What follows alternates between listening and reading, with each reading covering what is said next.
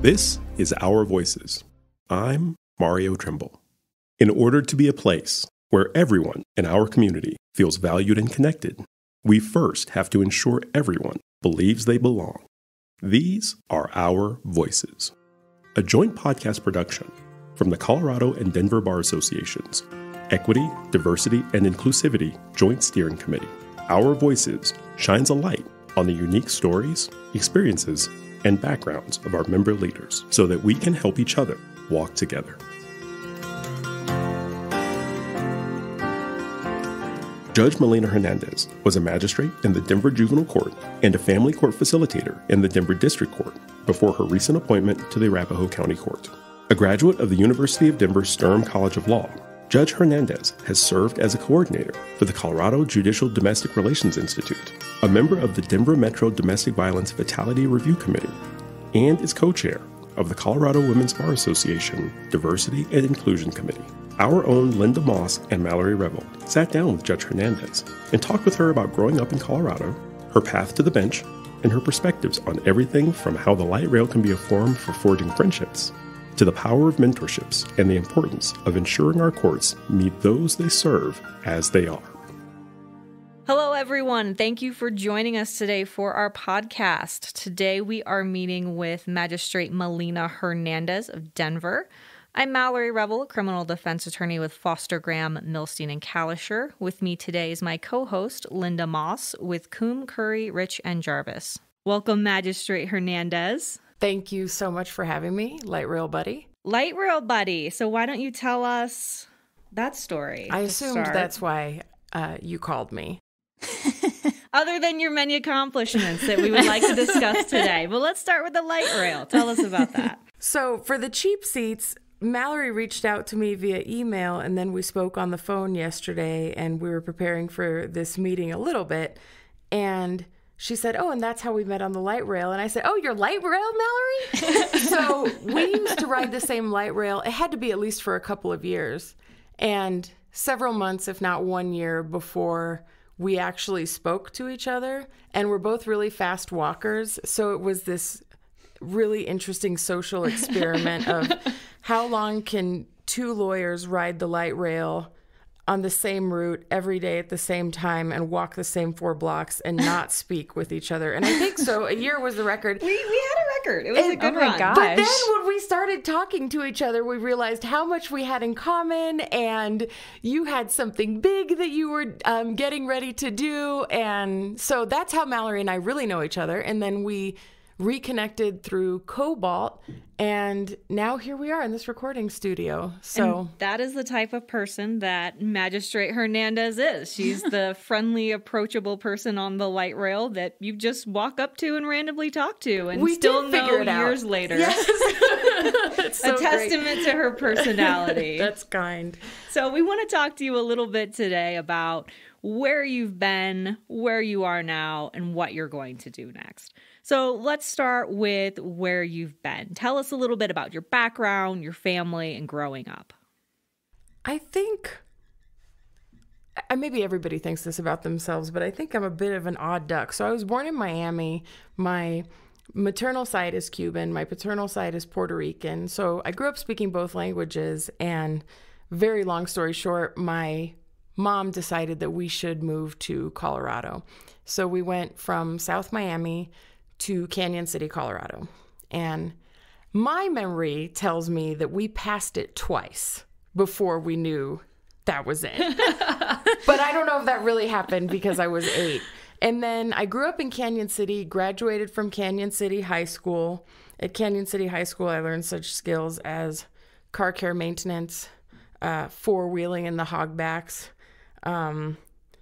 where to have parties in the woods. Don't do that. Have those factored into being a magistrate? I don't want to talk about that. So the next question was, so then I graduated from Canyon City High School, moved to Boulder, and it was just a totally different world for me. Boulder changed me in so many ways, but I put myself through college because there wasn't that kind of money, but back then you could wait tables and put yourself through undergrad. I don't think that's the case anymore.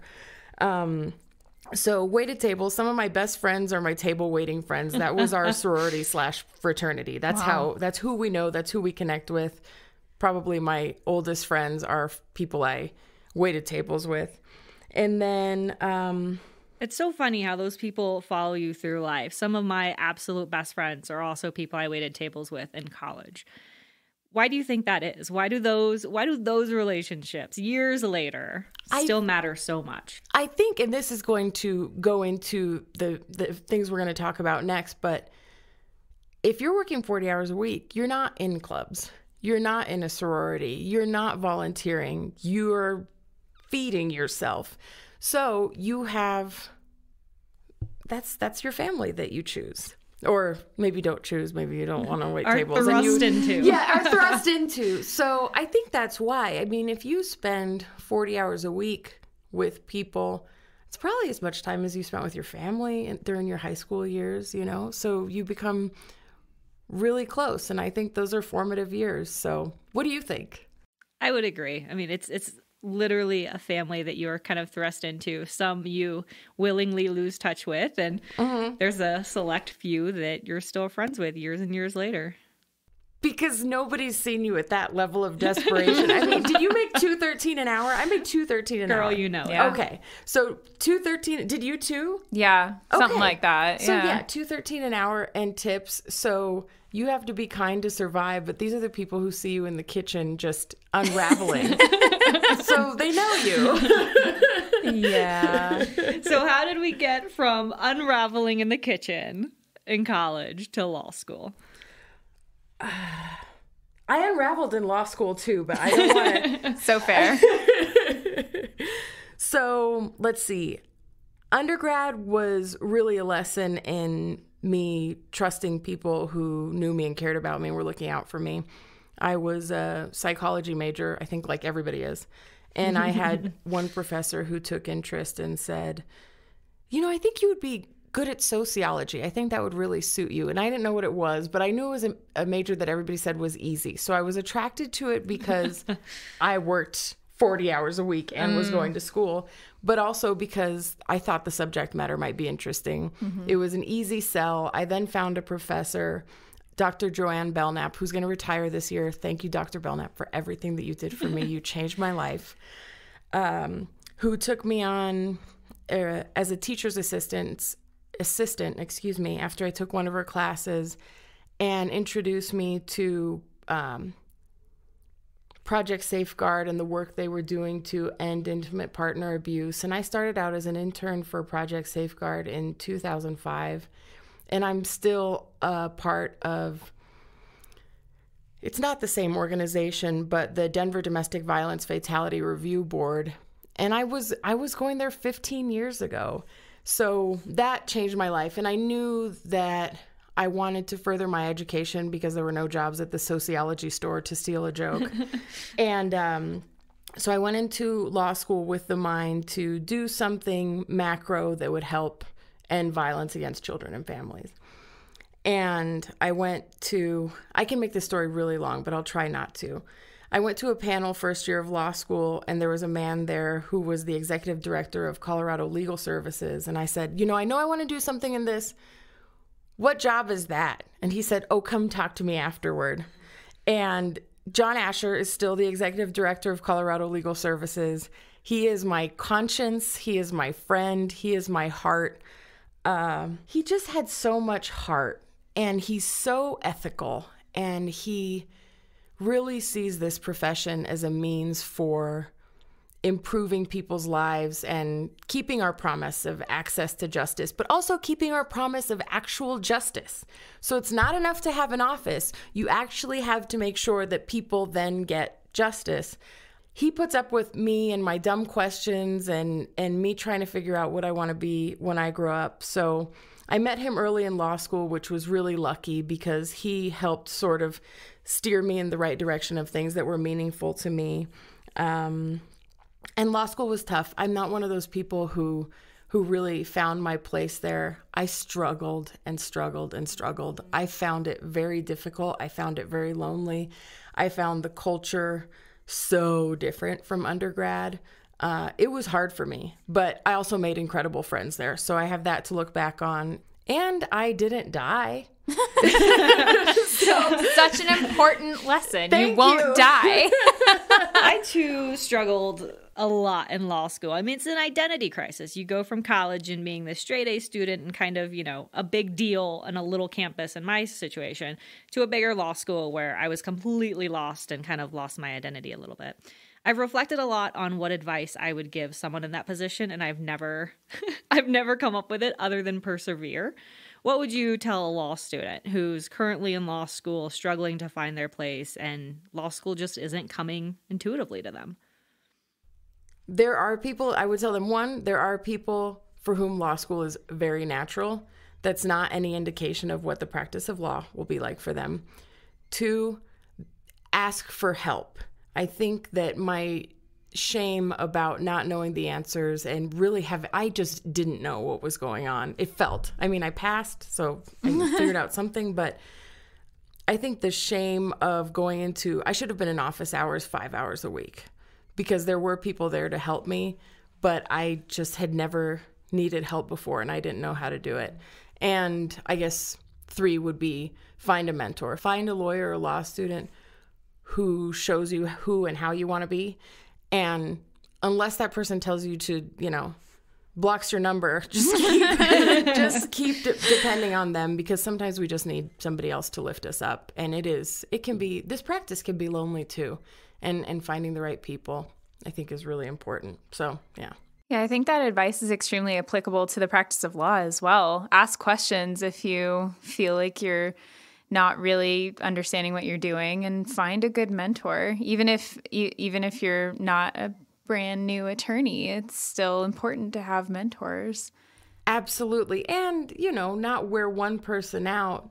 Have a few people that you can depend upon, but spread the neediness around. Exactly.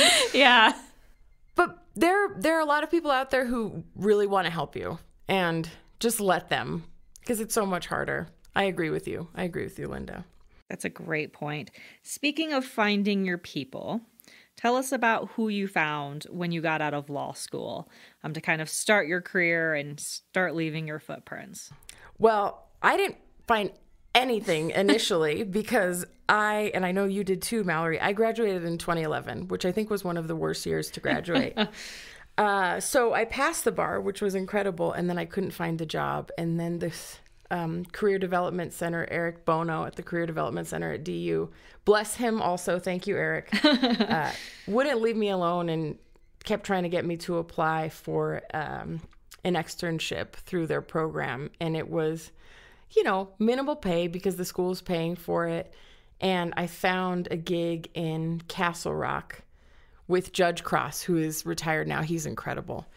And I worked there for a few months, and one of the magistrates in Castle Rock said, oh, hey, there's this judge in Denver. He wants a law clerk who's interested in domestic relations. Would you be interested in that? Yes, I would be interested in that. I work a mile away from the Denver District Court instead of 20 from Castle Rock, and I really want to do domestic relations, which I know was unusual then. And this judge really wanted a Spanish-speaking law clerk because they had so many people coming into the office. In Denver, it's about 30% monolingual, non-English speakers. So it's a third of our docket. It's a ton. People were coming in and they needed help and they didn't speak English. So part of my interview was being asked a question by the clerk, Nancy, in Spanish.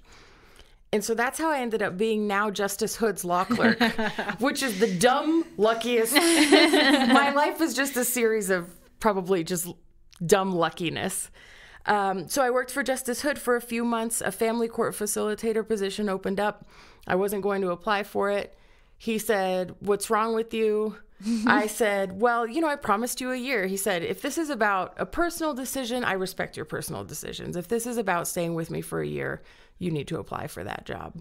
I'm still a family court facilitator. I've been there in that position since February of 2013, and I've been a magistrate since late March, early April of 2017. And so the courts have been my home pretty much my entire career.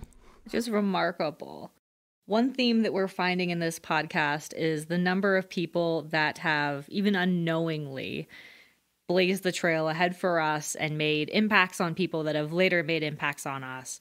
Justice Hood mentored one of my mentors, Laura Baker, and the wisdom that she gives to me that she credits to him. It's everything trickles down in a way that's really powerful. Yes. And he is a really good mentor and a great writer. He's the one who taught me to write orders instead of saying the court finds, the court. You just say, I had a hearing with the parties on September 29th, 2020. At that hearing, I heard their testimony. Mom said X, Y, and Z. Dad said A, B, and C. I now conclude, but plain language, I mean, he was part of my foray into plain language, which I could also talk about for 20 minutes, but I won't. Miss Baker's already talked to me about writing simply many, many times, and that is from him. Have you been able to kind of give back to younger attorneys all of the mentorship that you've received over the years? Have you been able to have some kind of mentorship role now that you're in a position to? Most of my mentorship now, I'll be honest, is with our law clerks. So working at the courts, you get a constant influx of new law clerks, and they're there for about a year, sometimes 2 years. And you just kind of connect them with somebody who you know who is interested in the things that they're interested in. I have a couple of young students, one college student now for law school, Si Se Puede. If I see a young person who has questions, I just give them my phone number and I ask them to please text me. Don't leave a voicemail because I won't check it. So yeah, it's nice. It's just, and it also keeps you young. I mean, they're so much more thoughtful about things that we had to take college classes for. They just know these things intuitively, or they're socialized to know these things. Like what? One of our clerks said to me, she said, it's really important that you and Lisa are Latinas and you have magistrate jobs, because that's important for me to have in my life so that it can be modeled for me. And I thought, okay. And then I looked back and I thought, I didn't have that. I don't think my colleague Lisa had that either.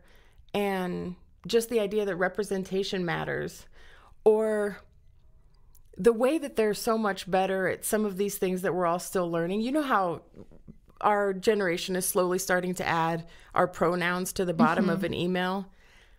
Young people can handle a pronoun. They just weave in and out of it flawlessly. It's just a lot more natural for them. So all these things that we've clunkily come to educate ourselves about, I think they're just better about it. I'm at my gym, my friend's daughter, she's 18. She's voting in her first election. And she's following the candidates. She's been watching these debates for, I don't know, how many years have they been going on now? But she knows what she wants, and she's on campus trying to get people involved and trying to make sure that everybody votes. I voted when I was 18 or 19, but I was nowhere near as informed. So I think social media keeps them informed. I think they're more culturally and cognitively diverse than we were. And they lack what some of us used to call manners, but it's these formalities that I think that stopped us from really talking about important things. Sure. I think they just kind of like blow past that because they know that, you know, what is lost is less than what's gained. Is that a good answer? It's a great answer. Okay. Thank you for that. Yeah. And representation mattering really seamlessly brings us into the next area that we want to talk to you about. Who are you now? So tell us about your experience on the bench and the work that you're doing there. So I love my job. I have 2 jobs, and I think the court facilitator job gets short shrift, but you're in a room usually with 2 parties. In Denver, 80% of the time, 90% of the time, they're unrepresented. To be clear, we're not in rooms now. It's on the phone right now. But people are explaining what about the process they don't understand. They're deep in their conflict. They're fresh in their conflict. And you don't have a robe or a courtroom, so they are less reserved with you. And it can make it hard, but it can also make it a lot easier to get to what the issues are. And then that's all transferred into the magistrate job, which is similar. So I have a paternity establishment and child support docket. So then the magistrate docket is me. It's kind of an invasive process. So somebody applies for child support services or they apply for a benefit from the state. And if it's the mom, which it usually is, she's filling out a form called an affidavit of paternity. And the first question is, what's your name? Second question is, what's your kid's name? Who's named as the father on the birth certificate? And then the fourth or fifth question is, who'd you have sex with within this 90-day window? Name everyone. Oh, wow. And it's just a little bit vulnerable. And then the other questions are, have you ever been married? Has anybody ever introduced themselves as your child's parent, et cetera, et cetera. Sure. So you have to ask people really private questions in a courtroom setting and try to get the truth. And there are a lot of reasons that people might not want to be honest. There are a lot of reasons that it's just humiliating. There are, women who are survivors of sexual assault. There are men who just found out that they had a kid and their kid is older, and you have to give them a little bit of dignity and also power through this pretty heavy docket. So I don't know. I think the things that I pulled from that docket is everybody really wants to get it right. Nobody walks in there and is ambivalent about how they present their case. It's just that I think the system is a little bit hostile to how people sort of naturally negotiate things. And this is really emotional. It can be heartbreaking. There's a lot of betrayal involved sometimes. But also people are really funny and kind. And when I get, cases with older, especially Latinos, they always look at me like they're proud of me. And when I was first starting and I was a little bit clunky, they would sort of nod with me as I was getting through the advisement. Like, you can do it. This is a very good advisement. It was just so heartwarming. And, people mostly say thank you, or if they stumble, I'll just say, take a minute. You can have a minute. So I don't know. It's taught me that kindness can go a long way. The people are really funny, and that we're all just doing our best, and courthouses are scary. So yeah, that's my job now. Thank you for sharing about that. You mentioned, the feeling that people are kind of rooting for you, that see you on the bench, especially when you were younger. Tell us a little bit about the work that you've done, specifically with the Colorado Women's Bar, to help foster diversity, equity, and inclusion in the bar. Gladly. So now I'm just a member of the committee, but last year I was one of the co-chairs for we called it D&I initially, but now I think it's called DEI, Diversity, Equity, and Inclusion. Ruchi Kapoor and, Guzman. Is it Christine Guzman? I'm sorry, I messed up her name. But they're running it now, and they're focused on 4 or 5 basic things. But one of the projects they're working on that I'm most interested in is pipeline. And part of the reason we have underrepresentation of certain cultures, identities, ability, etc., is because we don't have those young people knowing what an attorney is, what their future can look like, and that there are jobs available to them. My partner has a master's in physics. He's like, I don't really know what a lawyer did.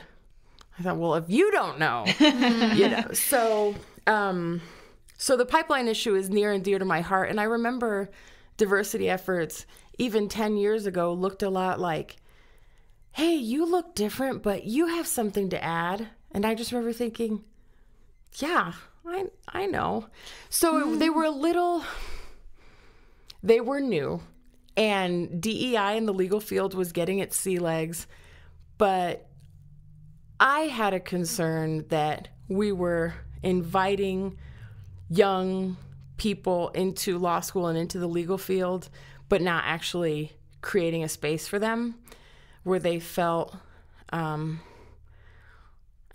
being a woman in law school not that long ago was a big deal. So, but I think the way that the legal field has improved so much, and I was listening to this podcast, this woman named Diane Miles, she she has a creative content company down in Colorado Springs. She said that people would reach out to her and say, hey, I want to market to this community. And she would say, well, what are you doing for the community?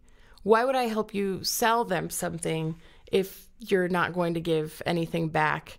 And she was much more articulate about identifying my concern, which is, yes, we have to invite young people into the legal field, especially young people who are from different backgrounds and who have different ways of thinking.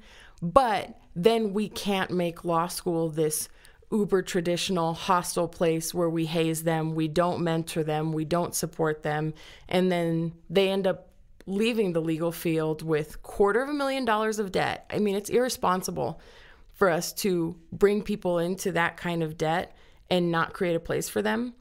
And we're starting to create a place for them. Like, it really matters. We're really giving people like that a voice. COBALT, the Colorado Bar Association Leadership Training, there are a lot of attorneys of difference in that group, and they're going places. They're leaders. They're going to be people. And so we're getting it now, and I'm really excited about that. And I think the beginning of the pipeline and the end of the pipeline are equally important. I think we're walking that walk now, and I'm never been more excited to be a lawyer. And I know that sounds cheesy, but it's real. That's fantastic.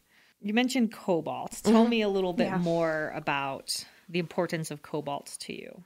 So I hope no one takes offense to this, but when people told me about COBALT, I thought, that sounds like the Illuminati. I'm not in Cobalt, and it still sounds like the Illuminati. An image that we're purposefully trying to get away from, by the way. Oh, it's going to change your life.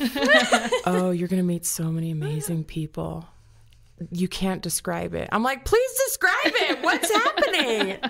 So COBALT is a selected group of 20, I was going to say very young attorneys, but probably whatever age I am. Attorneys who are about the age that I am. And it's been all messed up this year because of... it has been messed up because of COVID, but just think back on your January. Yeah, 6 months. Think back on your January experience and maybe share with us kind of the most important thing that you took away from the initial session in January. Okay. That's a great place to start. So there are 20 of us. We met at this hotel. Were we there one night or 2 nights? Two. Thank you. Mallory was there. And it's different presenters on different subjects. So one was Justice Monica Marquez. One was Judge Teresa Spahn. We had a few other speakers, but then we also participated in something called Emergenetics, which is sort of a personality test. And I know there are different versions of them. And I know it sounds like Illuminati. It doesn't help with the Illuminati image, but it's really worthwhile. It's really worthwhile. What did you learn from it's this multi-question test that you take, and then it spits out this profile that you have, and it teaches you how you communicate, how you learn, how you conceptualize things. And there are 4 colors. And they sort of taught us how we fit together, and they would put us in different rooms or different groups and give us different assignments, and then they would reorganize, shuffle the groups and give us another different assignment. But 1, we didn't really know each other, so it gave us a way to learn more about each other. 2, it gave us a way to apply those lessons to other people in our lives and in our careers. So if somebody seems standoffish, it could just be because this is their personality type. Or if somebody's taking copious amounts of notes, Kara Nord, if you're listening, it's because that's how they synthesize information. And it really makes you empathetic to others, but but also understanding of yourself. So my circle is almost entirely red, which means I'm only social. I basically just sit here and be social all day. I don't know what I think about or plan for or do or how I organize my life. And that's carried through to the other programming. But the other programming is figuring out what kind of an attorney you want to be, how you're going to negotiate with others, how you plan your career, how you plan your social life. And it's essentially, it feels like all of the best parts of college, not the professor education, but the education where you're just taking in all this information and synthesizing it. And when you make your smoothie in the morning, you're thinking about how that applies to who you are as a person. But it's just another opportunity to really learn with a bunch of people who are in the same situation as you. It really does. It feels like college in all the best ways. It's a great program. I had never thought of it as analogous to college in that level of enlightenment. I love that. That's a great analogy. But do you remember leaving philosophy class and just thinking, so yeah, it's been a great experience. So you talked about being red, which is social in that personality. How do you think that's affected you and how you approach your job as a magistrate? Well, I think the downside of it is that I probably present as less intelligent than I am. It's like, oh, what a nice lady, which is not necessarily what I want to convey. But, and I don't think that I'm what a judicial officer seems like to, at least the picture that we have in our minds, or the picture that some people have in their minds, or something like that. I'm not terribly stoic. I'm not impulsive, and I listen and I'm measured, but I'm not, I respond to people when they talk, when they feel, when they say things, when they interrupt. I respond to them, and there's a little bit more of a back and forth. The way that I think it's helped me is that people are more likely to tell me the truth. I think people feel more comfortable yelling at me, which I totally don't mind, because usually that's when you're getting most of the best information, whether it's this person is yelling at me because the thing that's most important just came up, and I have to revere that. I have to acknowledge that, or else we're never going to get anywhere in this case. But also, I hope that people can come to court and say, oh, that lady was nice to me, and she's just a regular lady, and she explained it to me. My dream is that people go into the court and they walk out feeling that this is theirs just as much as it's an attorney who has, a $2,000 suit on. So that's what I hope the social aspect does. There are downsides. Well, you mentioned not being kind of the traditional picture of the stoic judicial officer. I'm not going to approach that person on the light rail. Why is that important to rewrite what a judicial officer looks like? I don't necessarily think that it's important to rewrite it, but I do think that it's important that judicial officers can adapt to their courtrooms and their litigants, because maintaining decorum is one thing that a judicial officer is responsible for, and establishing the credibility of the court is another thing that we're responsible for. And people have to be confident that you can read, understand, and synthesize the law into an order. So, there is that piece. I also think that some litigants want a stoic judicial officer. I think that some attorneys want a stoic judicial officer. I don't think there's anything wrong with that. And some judicial officers who appear to be quite stoic are actually really warm and lovely people. That's just how they act on the bench. And there are also generational reasons for that. Sure. There are reasons that women act like that more than men, especially when it came to being taken seriously. So not necessarily rewrite it, but there's room for a lot. I think because if you're really stoic in a domestic relations courtroom or a paternity establishment courtroom, people just look at you, and Kendrick Lamar got a Pulitzer. One of the things he talks about is how judges don't care about people like him. That's a problem. So I think it's important that litigants look up at the bench and see somebody who is listening to them, who is hearing them, and who hasn't already decided who that person is. Yeah. And I don't remember if Mallory mentioned this at the beginning, but I'm a domestic relations attorney. And so I know that experience. They're scared. Even if they're yelling and they seem like they know what they're talking about, they're really scared. And so I'm sure it's extremely important to them to feel that the person hearing their case sees them and hears what they're saying and thinks that what they're saying is important. But I'm curious to know, too, you said that you have a perception that the way that you act may make people think that you're less intelligent because you're effusive and you talk and you seem friendlier. Do you feel that that's affected the way that you act as a magistrate, or have you modified your behavior at all based on that perception? The answer is yes, and it was appropriate, because I was used to working with mostly unrepresented litigants, and I don't want to say that I was overly casual, but I was more familiar with them because I thought that was more approachable. And then when I started working as a magistrate, we would have almost every mother and father was unrepresented, but then we would have a city attorney from the Department of Human Services. And, they paid their $250,000 to go to law school. They have read the law. They understand procedure and opening statements and direct and cross and how things should work. So, yeah, you do have to adapt so that everybody respects the courtroom and everybody knows that the courtroom is a place where everybody gets treated with dignity.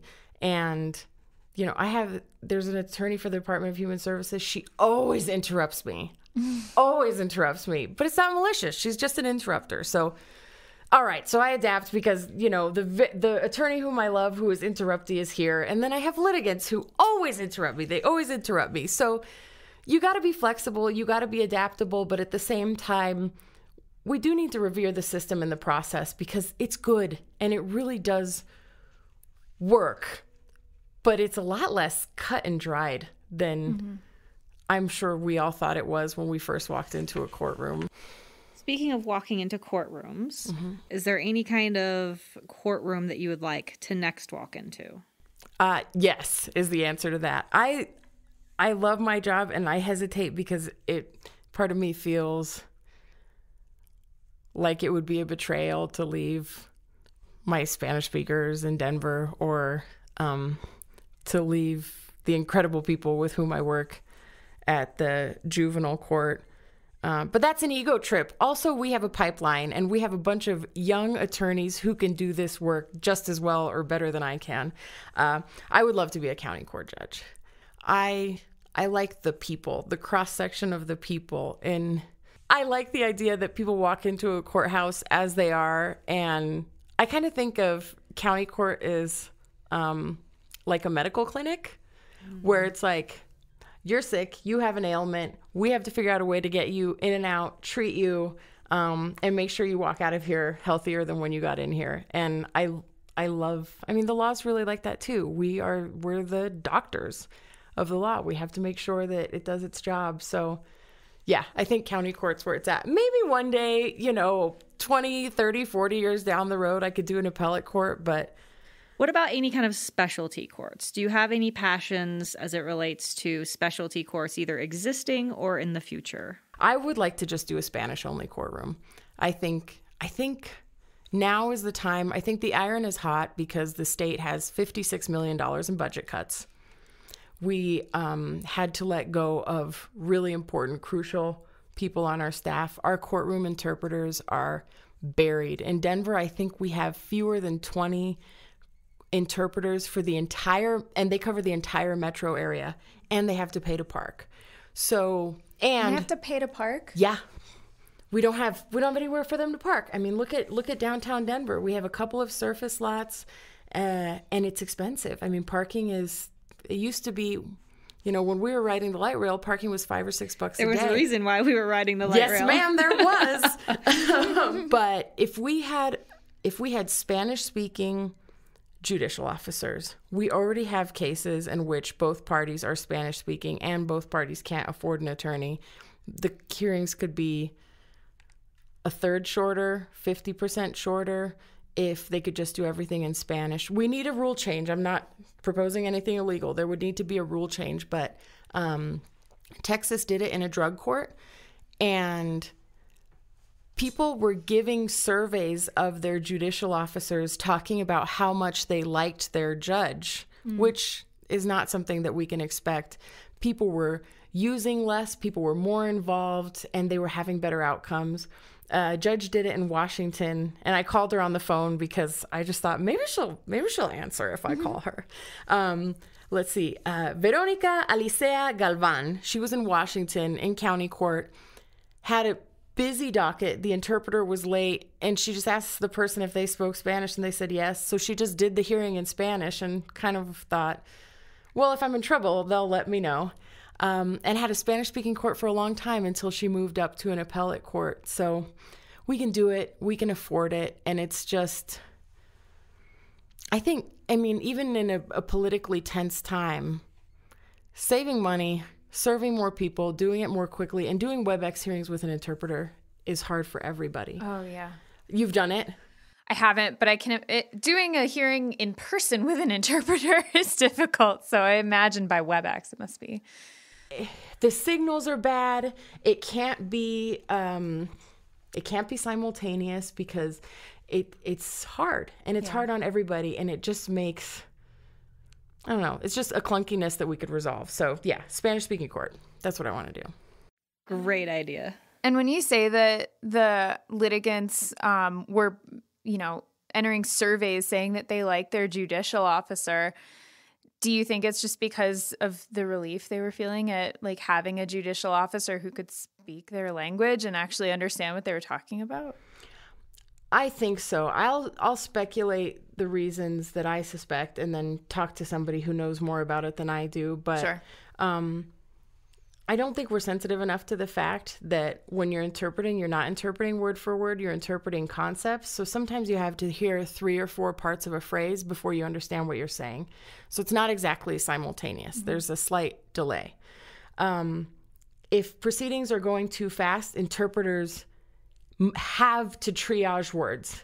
So then they're getting concepts, and mm-hmm. you're actually not getting the same hearing. Mm-hmm. And you can express yourself better in your language. I have plenty of litigants in the court facilitator job who speak English well enough to get through a status conference. But when I ask them if they want to do it in Spanish, they're like, yes. And I'm getting 10 times more information, important information.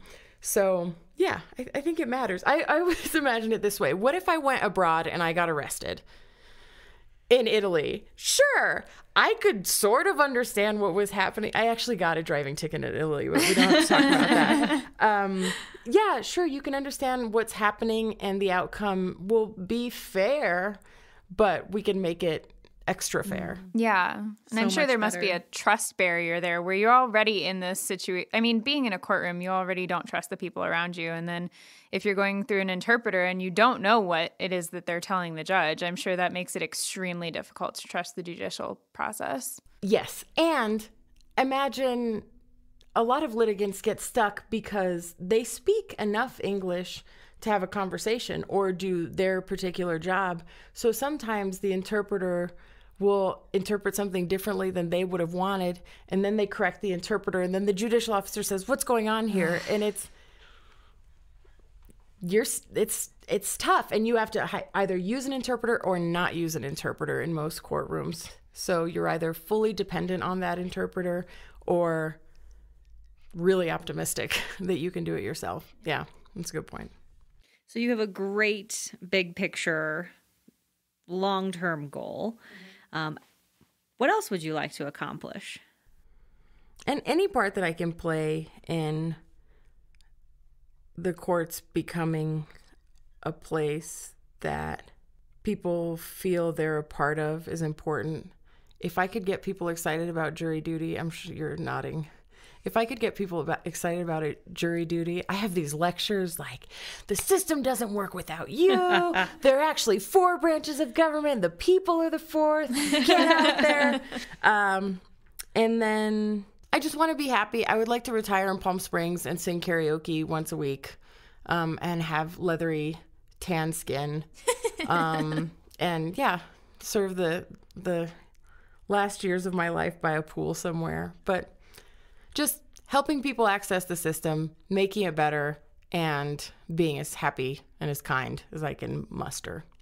You are known for having good stories, I will tell you. Can you tell me your favorite story from law school? I mean, probably not. This is recorded. My partner, he said, the only piece of advice I'm going to give you is don't tell any jokes that won't age well. All right, I have a couple. So the one from law school is on this passing period, I would always see this same guy. And I think we were both red circles. We were both social. And so we would just sort of nod at each other. And then we would eventually say hi to each other. And he became my what's up guy. So for probably, had to at least be a semester, he was my what's up guy. And then I was at the Career Development Center. And I see the what's up guy. And he says, hi, what's up? You know, I was like, what's up? I'm Melina. And he said, oh, I'm Chris Michael, for anybody who is listening who knows him. And he said, my friends and I are going to get drinks at Jordan's, which is no longer there after this. Do you want to come? And I said, yeah, my friends and I were going to get drinks at Jordan's anyway. And then my what's up guy calls 3 or 4 days later saying, hey, my buddy won a house in Montana at the public interest law group auction. It sleeps 14. He had too many drinks and overbid on it. Do you want to come? It'll be $140. I said, wow. I don't know. I might have to move some money around. Let me ask my friend. Yeah, you starving law student. You're like, oh yeah, I have $140. $140? You mean 2 months naturally. Of pizza? And so I called my friend and she said, oh, and I told him, I said, but I'm not driving. And I called my friend and I told her, I said, hey, my what's up guy won a cabin at the public interest law group, or his friend did. Anyway, do you want to go? And she said, yeah, but I'm not driving. Let me move some money around. So we ended up going to Yellowstone National Park 3 or 4 days later. And there were, I think, 5 of us in the car. And it was just one of those things that only happens when, you know, you happen to have $140 and an extra weekend free. That was pretty great. Wow. Yeah. All right, so we are out of time. Thank you so much, Melina, for being here with us today. It's been such a pleasure to get to know you better beyond the light rail level and hear about your experiences and your journey. And thank you for sharing with us. Thank you so much for having me. This was great. Thank you for keeping it light. Yeah. Have a good one. And thank you, Rick. You.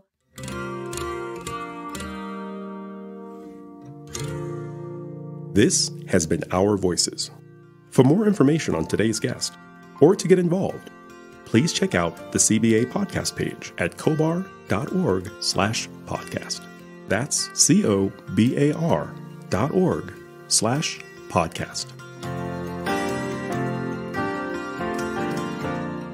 This podcast series was created by members of the Colorado and Denver Bar Associations. Our Voices is a collaborative effort of the EDI Joint Steering Committee messaging team, including Mallory Revel, Linda Moss, Bonnie Schreiner, Mallory Hasbrook, Mo Watson, Mario Trimble, Courtney Holm, and Emmy Lopez, with our CBA Communications Team Director, Heather Folker, and Manager, Charles McGarvey. Our recording engineer is Rick Ponteleone of Lionsbridge Recording. Our producer and editor is Courtney Holm, with theme and introduction by Mario Trimble. This podcast is made possible because of the support of the Colorado and Denver Bar Associations. On behalf of all of us, thanks for listening to Our Voices.